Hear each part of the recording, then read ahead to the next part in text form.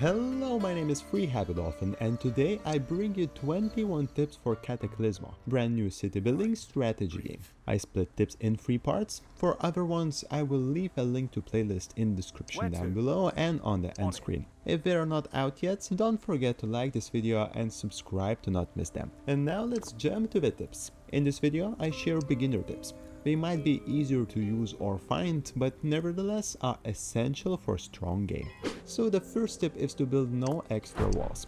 These walls on the left will level up if I place another block on top of them. After leveling up, they'll get extra HP. Now we have 96, 240 and 480. And of course, again, removing that extra block would make HP the same, even though one wall is higher than another. So any additional block does not make them stronger, and you should not waste your resources if you can't level up yet. You should follow this even more because leveling up corresponds well to unit bonuses for crit chances. The next tip, no double walls. As I started to play, if I wanted to put some extra things on the wall, such as banners, usually I would just start building another wall nearby.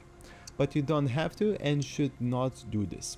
Just use those extra half-arch blocks but extend floor to the one or many directions without additional structures. The third tip, use shortcut keys. There are many of them. For example, I love to quickly see HP of objects with Alt key and show different structures, or what I call filters, with Tab key. It's especially useful when you're building something or looking for a place and you don't want to see trees everywhere or any other stuff. So those things can make your life much easier, you just have to look it up. Fourth tip, mind the path. Cataclismo is not only city builder but resource management game as well. So where you place your buildings can directly influence your success in the game. Some buildings don't care how distant they are from the citadel, but for some it changes their productivity because of longer paths. So try deliberately place path independent buildings, like barracks for example, far away, and leave space for path dependent buildings near the center. To have a good game, you have to manage well not only resources or path, but the space itself.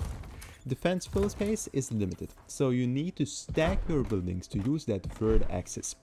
Good thing is that if you don't go extra high, you also mind the path by making it not much longer. To save precious resources, use them differently. While building defenses, use stone for defensive wall, but for stairs and space for units, use wood. Also remember from the first tip to never put extra stone block after max level, so use wood to support roofs as well. Before the last tip, I will tell you a secret, but you already have seen 2 hidden tips, but I will share in next videos. Guess what those have been in the comments down below and check your answer later.